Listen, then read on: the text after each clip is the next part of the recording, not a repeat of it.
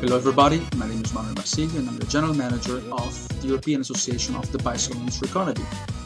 Our work is to deal respectively with the European institutions from one side and the international entities like the United Nations and the World Health Organization from the other one.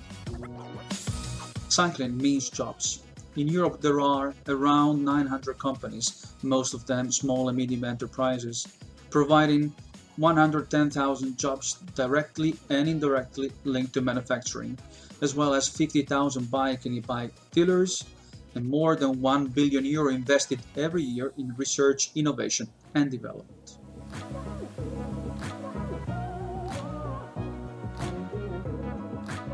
E-bikes are one of the most tangible examples of those investments. Their sales are booming, reaching almost 3.5 million units sold in Europe in 2018 and a forecast of 4 million units likely to be sold in 2020.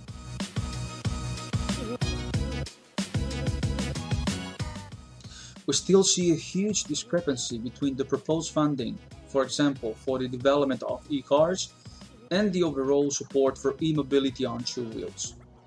That is the reason why the industry called on the European institutions to foresee substantial actions that would foster the cycling culture in Europe, from money to be given at national level for new and safe cycling infrastructure, to VAT reduction policies, purchase bonuses for bikes and e-bikes, and also good European legislation that, for example, would allow e-bike riders to still be considered cyclists and not motorcyclists.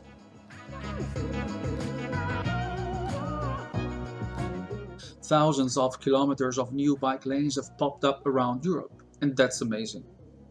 Take the example of Brussels, the city where I live.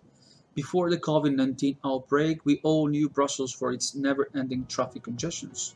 But in May, it was decided that the entire city center would be turned into a 20 km/h zone with pedestrians and cyclists allowed to receive full priority. I'm very glad that cycling has doubled in April and May in comparison to the same period last year.